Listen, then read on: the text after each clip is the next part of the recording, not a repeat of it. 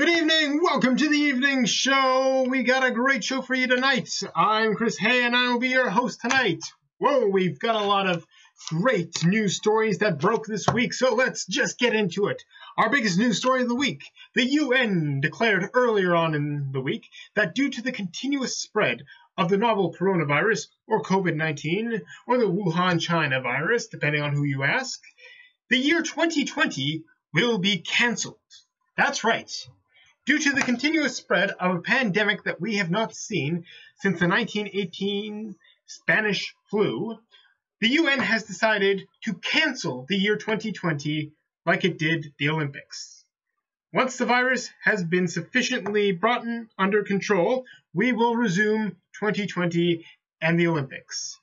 When asked about this controversial bill to postpone an entire year, the reactions around the world were mixed. In China, President Xi Jinping announced that, hey, it's about time the West caught up to us, so maybe in 2021 we can all celebrate New Year's on the same day. In the US, upon hearing the news of the controversial decision to postpone the year, US President Donald Trump was quoted as saying, "That's total fake news. Get out of my office. Wait, are you writing that down? Guards, get them out." In Canada, Prime Minister Justin Trudeau, upon hearing the news that the year 2020 has been cancelled, proceeded to ho and hum for about 20 minutes. He is quoted as saying,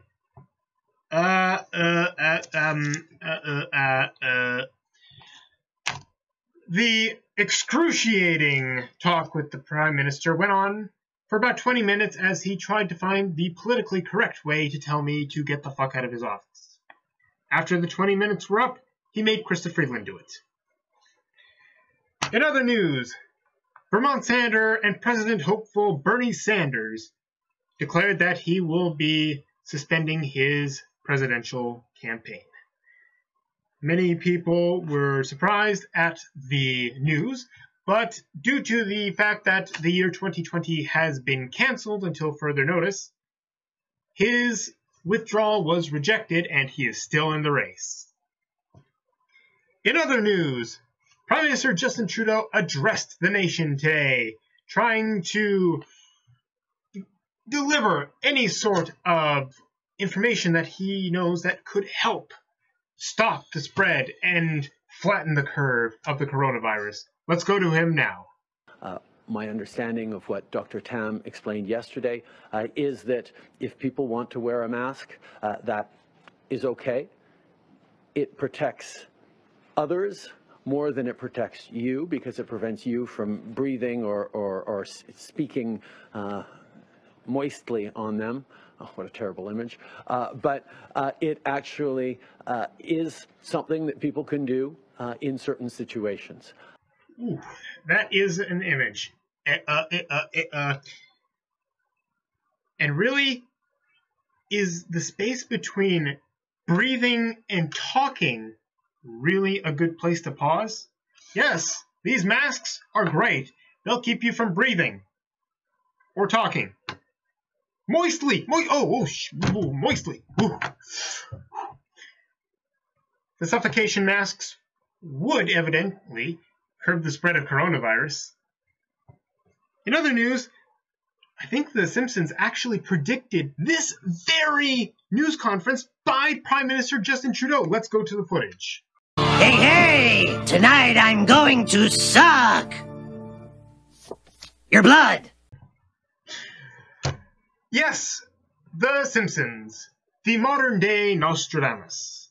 They have been credited with predicting damn near everything, including lately the coronavirus. Let's go to the footage right now. Gotta get a juicer, gotta drink juice, lose weight, won't get chest pain from answering the phone anymore.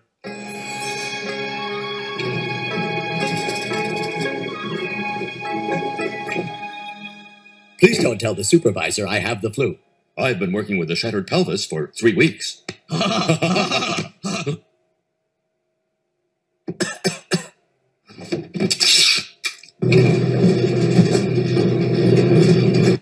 Oh, my juice loosener's never gonna come. Hey, Dad, this came for you in the mail. Woohoo! Mother, get an extra special hug ready. I bought you a new juicer. Good Lord. Flu germs entering every orifice in my head. Ugh. Happy birthday. Happy birthday.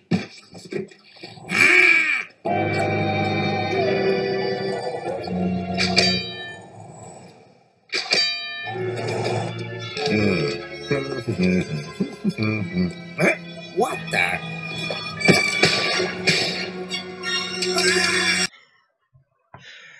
While the Simpsons did predict some sort of corona-esque virus, they did get the country wrong.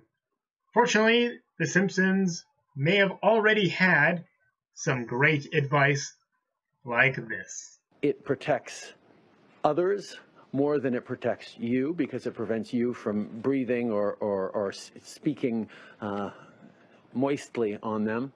Oh, what a terrible image. And that's our show. Thank you for watching. If you liked any of the material, feel free to hit the like and subscribe or leave a comment. And we'll see you next week. Goodbye!